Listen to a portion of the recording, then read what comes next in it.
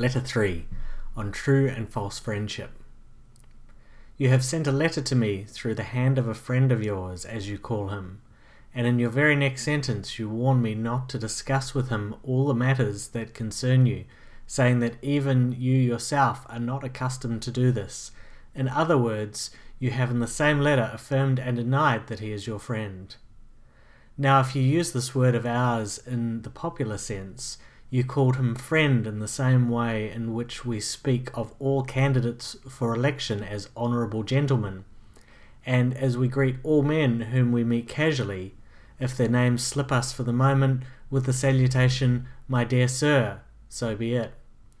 But if you consider any man a friend whom you do not trust as you trust yourself, you are mightily mistaken, and you do not sufficiently understand what true friendship means. Indeed, I would have you discuss everything with a friend, but first of all discuss the man himself. When friendship is settled, you must trust. Before friendship is formed, you must pass judgment. Those persons indeed put last first, and confound their duties, who, violating the rules of Theophrastus, judge a man after they have made him their friend, instead of making him their friend after they have judged him. Ponder for a long time whether you shall admit a given person to your friendship, but when you have decided to admit him, welcome him with all your heart and soul. Speak as boldly with him as with yourself.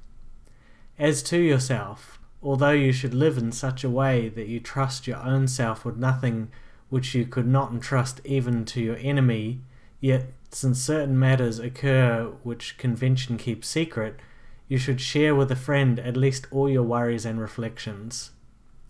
Regard him as loyal, and you will make him loyal. Some, for example, fearing to be deceived, have taught men to deceive. By their suspicions they have given their friend the right to do wrong.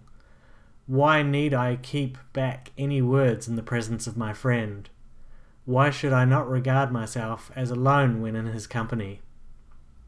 There is a class of men who communicate to anyone whom they meet matters which should be revealed to friends alone, and unload upon the chance listeners whatever irks them. Others, again, fear to confide in their closest intimates, and if they were possible, they would not trust even themselves, burying their secrets deep in their hearts. But we should do neither. It is equally faulty to trust everyone and to trust no one. Yet the former fault is, I should say, the more ingenious, the latter the more safe. In like manner you should rebuke these two kinds of men, both those who always lack repose, and those who are always in repose. For love of bustle is not industry, it is only the restlessness of a hunted mind. And true repose does not consist in condemning all motion as merely vexation. That kind of repose is slacking and inertia.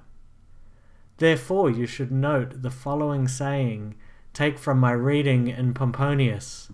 Some men shrink into dark corners to such a degree that they see darkly by day. No, men should combine these tendencies, and he who reposes should act, and he who acts should take repose. Discuss the problem with nature. She will tell you that she created both day and night. Farewell.